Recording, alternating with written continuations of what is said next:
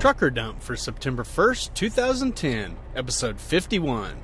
Sucking It Up.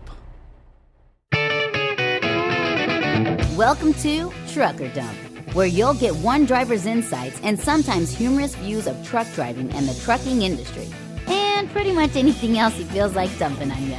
This podcast is brought to you by AboutTruckDriving.com. Resources to help you understand the world of truck driving through the use of stories and a pathetic attempt at humor. Howdy folks, Todd McCann here. Okay, I'm just going to come out and say it. Today's podcast is a bit of a pity party. Well, it started out that way. Then it took a left turn and wound up being a lesson about choosing a driving job based on your priorities. Just letting you know so you don't hit the stop button when you hear how it starts out. Stick with it and I promise I'll get to the point.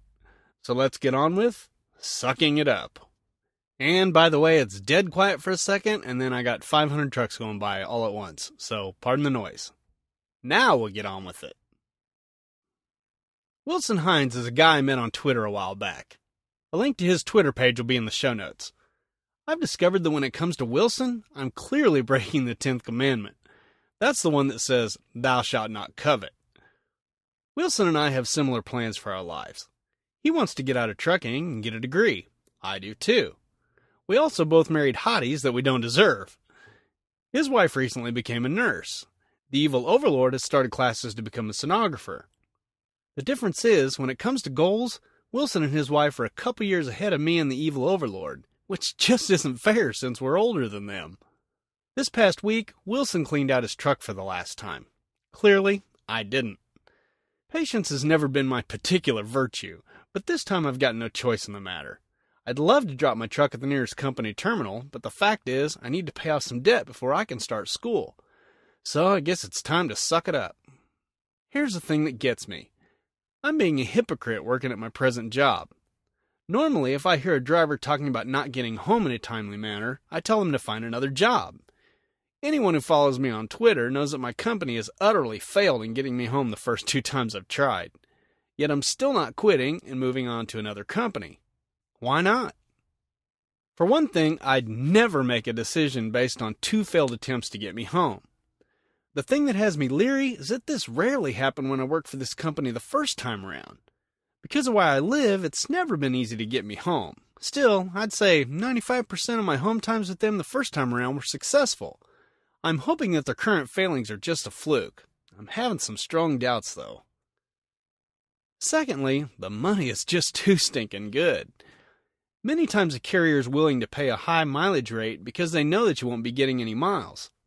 Others will offer you high miles because they know they're going to give you the shaft on pay per mile. My company gives me both. I make more money per mile than most companies are willing to offer. None of it is based on unobtainable bonuses either. Furthermore, my first 5 paychecks had miles of 2859, 3176, 2607, 2223, that's a lame home time week, and 3053. That's pretty freaking good, especially compared to what I was getting at my last company, both in terms of miles and mileage pay. And before anyone asks, sorry, I never say my company's name online. Still, is good money reason enough to stick around? When the evil overlord and I decided to return to school after 13 years, we knew it'd be tough. Only rich students have the luxury of turning a college education into a series of keg parties and bong hits. The rest of us have to make major sacrifices. Finances will probably be tight.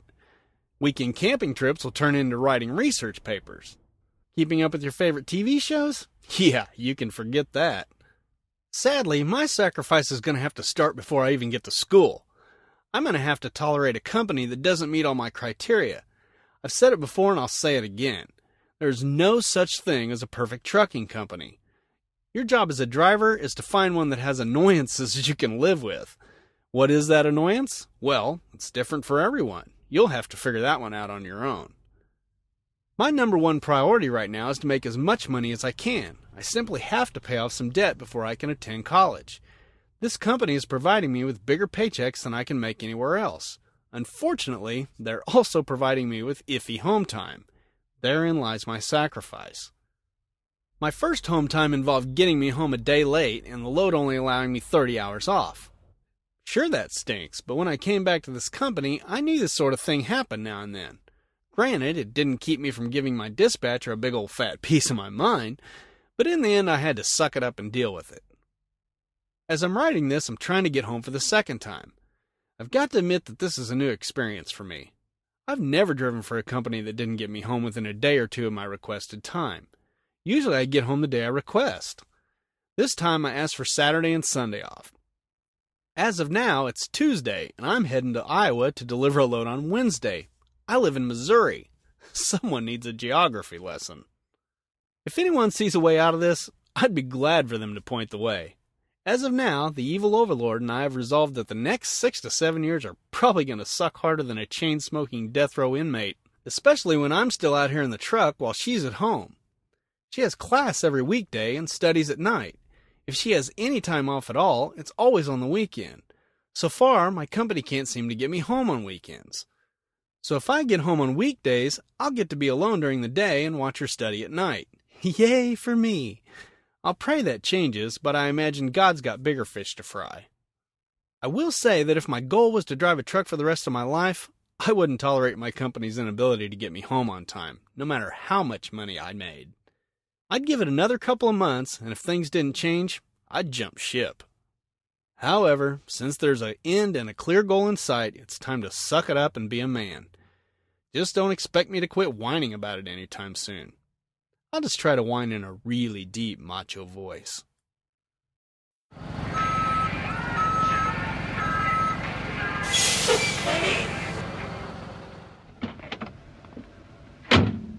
Hey, yo, bud, where do you want this load of feedback?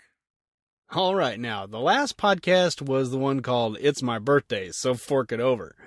I got a lot of comments on Twitter, but not really anything of, it's only 440 characters, so what am I supposed to read to you here?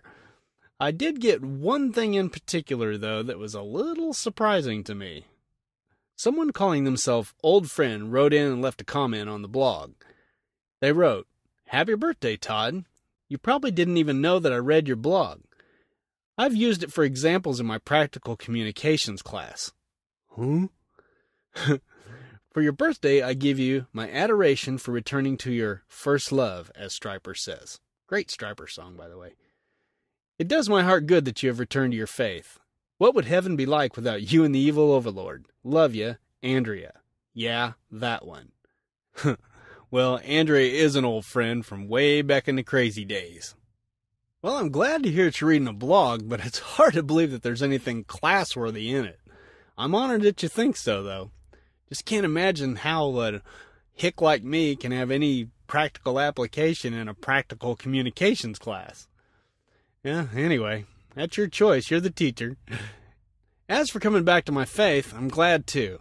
It's sad that it takes some people so long to realize what's real and true in this life, and the next, but better late than never.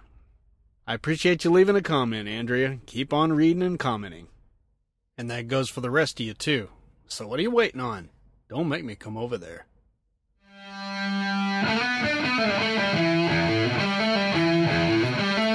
Well, this post wasn't quite as whiny as I remembered it. You're welcome. Don't get used to it. So what's your priority? What are you willing to compromise to have that priority met? Or maybe you've got something to whine about.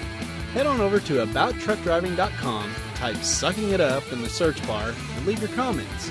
You can reach me through email at truckerdump@gmail.com, or you can find me snarking around on Twitter where I'm at Todd McCann. That's 2 D's, 2 C's, and 2 N's. Lastly, I appreciate those of you who subscribe to the podcast through iTunes. It helps my rankings, and that's always a good thing. So until next time, drive safe and stay out of my way.